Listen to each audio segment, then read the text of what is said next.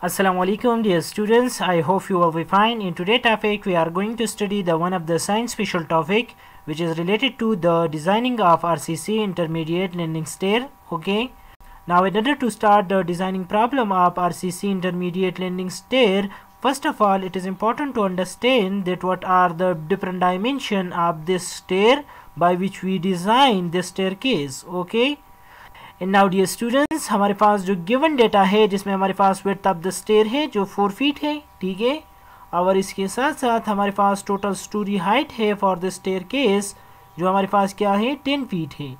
Now dear students, हमारे पास जो waste thickness है इस स्लैब के लिए वो हमारे पास क्या है 6 इंचेस है। नाउ डियर स्टूडेंट्स, हमारे पास जो 2 बेसिक कंपोनेंट है जिसमें हमारे पास थ्रेड के लिए साइज़ है जो 10 इंचेस है और इसके साथ साथ जो राइजर का साइज़ है वो हमारे पास 7.5 इंचेस है। एंड नाउ डियर स्टूडेंट्स, हमारे पास जो टोटल लाइव लोड है जिसके लिए हम इस स्टेयर को डिज़ाइन करेंगे वो हमारे पास 100 पाउंड पर स्क्वायर फीट है। नाउ डियर स्टूडेंट्स, इसके बाद हमारे पास जो 2 बेसिक कंपोनेंट है जिसको हम कंक्रीट कहते हैं और दूसरे को हम स्टील कहते हैं। कंक्रीट के लिए हमारे पास जो टोटल कंप्रेसिव स्ट्रेंथ है वो 4000 psi है और जो हमारे पास स्टील है उसके लिए भी हमारे पास यील्ड स्ट्रेंथ है in term of psi। Now dear students, this all data is sufficient for the designing of RCC intermediate landing stair. Okay, so dear students, इसी डिज़ाइन को हम 5 स्टेप में करेंगे। जो चलते हैं फर्स्ट स्टेप की तरफ। सो नाउ डियर स्टूडेंट्स, हमारे पास जो फर्स्ट स्टेप है इसमें हम टोटल नंबर ऑफ स्टेप्स को कैलकुलेट करेंगे। डियर स्टूडेंट, जैसा कि आप जानते हैं कि हमने पिछले लेक्चर में एक लीनियर स्टेयर के लिए नंबर ऑफ स्टेप्स को कैलकुलेट किया था और हमने इसी फार्मूले को यूज़ किया था। नाउ डियर स्टूडेंट्स, सेम इसी तरह अगर हम इस टोटल हाइट को ले लें और इसको राइजर के साइड पे डिवाइड करें तो इससे मेरे पास टोटल नंबर ऑफ स्टेप्स आ जाएगी। नाउ डियर स्टूडेंट्स, जैसा कि आप जानते हैं कि हमारे पास ये एक इंटरमीडिएट लैंडिंग स्टेयर है, तो अगर हम इसके लिए टोटल डिज़ाइन करना चाहें तो सबसे पहले हम क्या करेंगे, हम इसकी जो है एक पोर्शन को टोटल डिज़ाइन करेंगे और इसको इन ओवर पोर्शन के लिए रिप्लिकेट करेंगे। सो डियर स्टूडेंट्स, हमारे पास अगर इसी हाफ पोर्शन को हम ले लें तो यहाँ पर इसी टोटल हाइट को हम क्या करेंगे 2 पे डिवाइड करेंगे तो इससे मेरे पास आ जाएगा 5। ओके, नाउ डियर स्टूडेंट्स, यहाँ पर आप देख सकते हैं कि हमारे पास जो राइजर का साइज है वो क्या है 7.5 इंचेस है।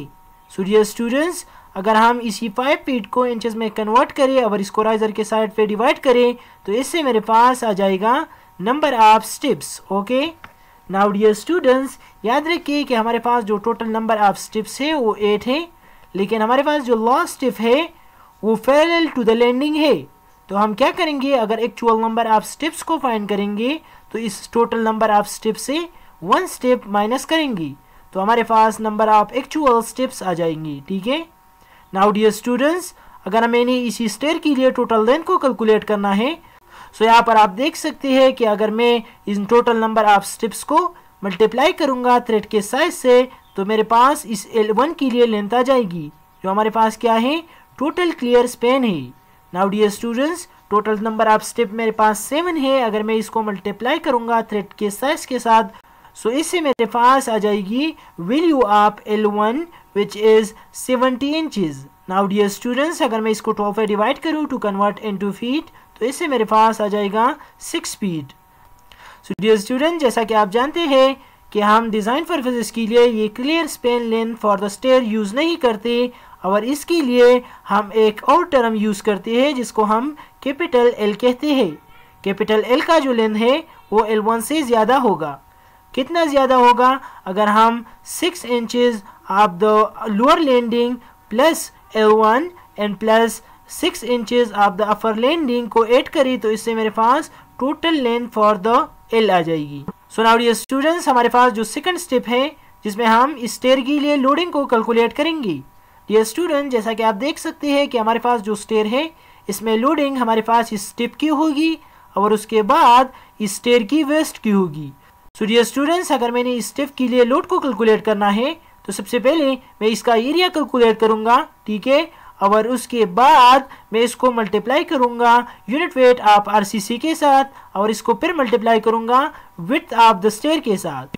तो इससे मेरे पास आ जाएगी unit weight of the step which is 0.15 kg per feet। Okay, now dear students, जो हमारे पास वेस्ट है उसकी भी अगर मैंने यूनिट वेट को फाइंड करना है तो मैं इस 6 को डिवाइड करूंगा 12 के साथ टू कन्वर्ट इनटू फीट, और इसको मल्टीप्लाई करूंगा यूनिट वेट ऑफ आरसीसी के साथ, और इसको फिर मल्टीप्लाई करूंगा total weight of the stair के साथ।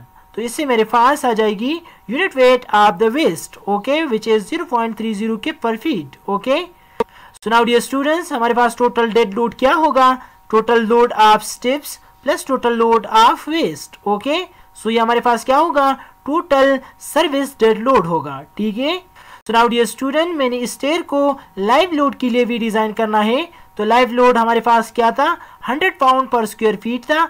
अगर मैं इसको किप पर स्क्वायर फीट में कन्वर्ट करूं तो इससे मैं क्या करूंगा? डिवाइड करूंगा इन 1000। ठीक है, तो इससे मेरे पास आ जाएगा 0.100 किप पर square feet. Okay, so now dear students, अगर मैं इसी लाइव लोड को मल्टीप्लाई करूंगा विड्थ ऑफ द स्टेयर के साथ तो इससे मेरे पास आ जाएगा total live load for the stair. Okay, so now dear students, ये हमारे पास टोटल सर्विस डेड लोड है और ये हमारे पास टोटल सर्विस लाइव लोड है। ठीक है, नाउ डियर स्टूडेंट्स, अगर मैंने इन स्टेयर को डिजाइन करना है फॉर द टोटल पेक्टर लोड तो उसके लिए हम कोड की रिक्वायरमेंट पे जाएंगे कि हमारे पास टोटल लोड क्या होगा। इसके लिए 1.4 time service dead load plus 1.7 time service live load. Okay, so dear students, हमारे पास टोटल लोड क्या होगा? अगर हम इसी वैल्यू को यहाँ पर पुट करें, ठीक है, और इस वैल्यू को यहाँ पर पुट करें तो इससे मेरे पास टोटल फैक्टर लोड आ जाएगा for the stair. Okay, now dear students, अब हमने क्या करना है? हमने एक थर्ड स्टेप में इस स्टेयर के लिए मूवमेंट्स को निकालना है कि हमारे पास जो टोटल मूवमेंट है फॉर द स्टेयर वो कितना होगा। तो याद रखिए कि इस इंटरमीडिएट लैंडिंग स्टेयर के लिए मेरे पास एक फार्मूला है KWU cross L square divide by 12। Okay, so dear student, जैसा कि आप देख सकते हैं कि हमारे पास जो WU है वो टोटल फैक्टर लोड है और L जो है वो हमारे पास टोटल स्पेन है। सो नाउ डियर स्टूडेंट्स, अगर मैं इसी फार्मूले में total factor load and L की वैल्यू पुट करूं तो इससे मेरे पास टोटल मूवमेंट आ जाएगी for the stair in term of keep foot. Okay, अगर मैं इसको 12 के साथ मल्टीप्लाई करूंगा मेरे पास आ जाएगा total movement for the staircase in term of keep inches. Now dear students, इसी मूवमेंट को रेजिस्ट करने के लिए हमने मेन बार और डिस्ट्रीब्यूशन बार को डिजाइन करना है। सो नाउ डियर स्टूडेंट्स, इस मूवमेंट को रेजिस्ट करने के लिए हमने इस स्टेयर की स्टील को डिजाइन करना है। तो उसके लिए हम क्या करेंगे? कोड की रिक्वायरमेंट पे जाएंगे कि हमने एरिया ऑफ स्टील जो है एस मिनिमम से स्टार्ट लेना है। सो डियर स्टूडेंट्स, आप यहाँ पर देख सकते हैं कि इसी फार्मूले में हमारे पास जो रो मिनिमम है वो इक्वल है हमारे पास 200 डिवाइड बाय FY, और B जो हमारे पास total width of the stair है, और D जो है हमारे पास H-1 है। सो डियर स्टूडेंट्स, अगर हम इसी फार्मूले में टोटल वैल्यू पुट करें इन टर्म ऑफ इंचेस तो इससे मेरे पास आ जाएगा minimum steel area which is 0.8 in square. Now dear students, अगर हमने स्टेयर की मेन रीइंफोर्समेंट को फाइंड करना है तो इसके लिए हम क्या करेंगे? ट्रायल नंबर फर्स्ट पे जाएंगे कि हम मेन स्टील का जो एरिया है वो 0.8 इन स्क्वायर से स्टार्ट करेंगे। अगर हमारे पास इससे जो है ये मूवमेंट रेजिस्ट हो सकती है तो फिर जो है हमारे पास ये वैल्यू ठीक है।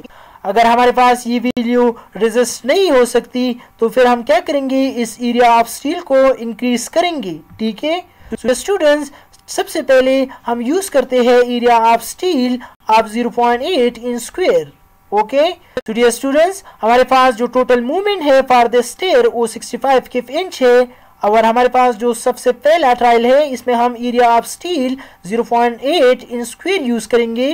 तो अगर हम सबसे पहला ट्रायल यूज करें और हमारे पास जो स्टेप नंबर 4 है जिसमें हम स्टेयर के लिए रेजिस्टिव मूवमेंट को कैलकुलेट करेंगे by using this trial. Okay, so now dear students, अगर हमने इस मूवमेंट को रेजिस्ट करना है तो इसके लिए हमारे पास कोड की एक इक्वेशन है कि जो हमारे पास रेजिस्टिव मूवमेंट होगा वो इक्वल होगा ऑफ दिस फार्मूला। ठीक है, सो डियर स्टूडेंट, इसी फार्मूले में हमारे पास जो AS है वो एरिया ऑफ स्टील है, और FY जो है यील्ड स्ट्रेंथ ऑफ स्टील है, D जो है effective depth of the concrete है, और इसमें हमारे पास जो A है वो कंप्रेशन ब्लॉक वैल्यू है। सो कंप्रेशन ब्लॉक वैल्यू जो है इसी फार्मूले की इक्वल है। डियर स्टूडेंट्स, याद रखिए कि इसी फार्मूले में हमारे पास जो AS है वो एरिया ऑफ स्टील है जो हमारे पास 0.8 इन स्क्वायर है। FY की वैल्यू आप जानते हैं कि क्या है? 60,000 PSI है, और FC जो है हमारे पास 4000 psi है। बी की वैल्यू भी हमें गिवन है कि वो क्या है, विड्थ ऑफ द स्टेयर है जो 4 फीट है। नाउ डियर स्टूडेंट्स, अगर हमें यहाँ पर इस फार्मूले में वैल्यू पुट करूँ तो इससे मेरे पास आ जाएगा compression block value 0.29 square inches. Okay, now dear students, यहाँ पर इस फार्मूले में टोटल वैल्यू यहाँ पर आ गई। यहाँ पर एस जो है हमारे पास मिनिमम स्टील एरिया है, एफ वाई हमारे पास 40 KSI है, और इसके बाद इफेक्टिव डेप्थ हमारे पास क्या है, H-1 है। तो अगर मैं इसी फार्मूले में इसी कंप्रेशन ब्लॉक वैल्यू और जो रिमेनिंग वैल्यू है वो पुट करूँ तो इससे मेरे पास आ जाएगा total resistive movement for the stair. Okay, तो यहाँ पर आप देख सकते हैं कि हमारे पास जो टोटल रेजिस्टिव मूवमेंट है वो 209 किफ इंच है। ठीक है, सो नाउ डियर स्टूडेंट्स, आप यहाँ पर देख सकते हैं कि हमारे पास जो टोटल रेजिस्टिव मूवमेंट है वो ग्रेटर है from the total effector movement. Okay, सो इसका मतलब ये है कि हम जो है स्टेयर की मेन रिइंफोर्समेंट में area of steel 0.8 in square use कर सकते हैं। सो नाउ डियर स्टूडेंट्स, इसके बाद हमने स्टेप नंबर 5 पे जाना है और इस स्टेयर के लिए स्टील को डिजाइन करना है कि हमारे पास अगर area of steel 0.8 in square हो तो हमारे पास स्टेयर के लिए मेन रिइंफोर्समेंट क्या होगी। ठीक है, सो इसके लिए हमारे पास एक टेबल है। अगर हमने स्टेयर के लिए मेन रिइंफोर्समेंट को कैलकुलेट करना है तो हम इस टेबल से इसको कर सकते हैं इन टर्म ऑफ नंबर।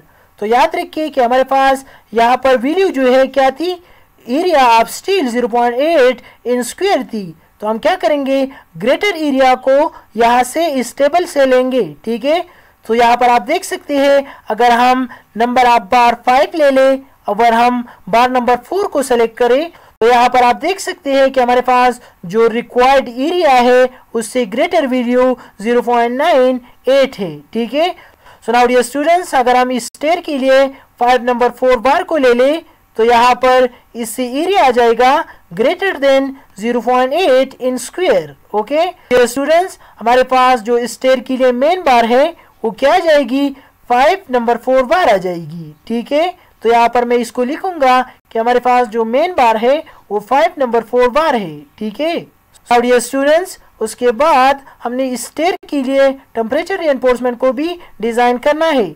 तो डियर स्टूडेंट्स, अगर हमारे पास ग्रेड 60 स्टील हो तो उसके लिए हमारे पास ये एक इक्वेशन है जो हमारे पास इक्वल है 0.0018 time unit strip and thickness of waste. Okay, so dear students, इससे हमारे पास आ जाएगा total area for the temperature reinforcement. Okay, so now dear students, इसके लिए हमारे पास एक और टेबल है जिससे हम टेम्परेचर रिइंफोर्समेंट को निकाल सकते हैं in term of spacing. Okay, so dear students, यहाँ पर आपको दिखाया गया है कि हमारे पास इसी साइड में स्पेसिंग लिखी हुई है और इसी साइड पे यहाँ पर बार नंबर है।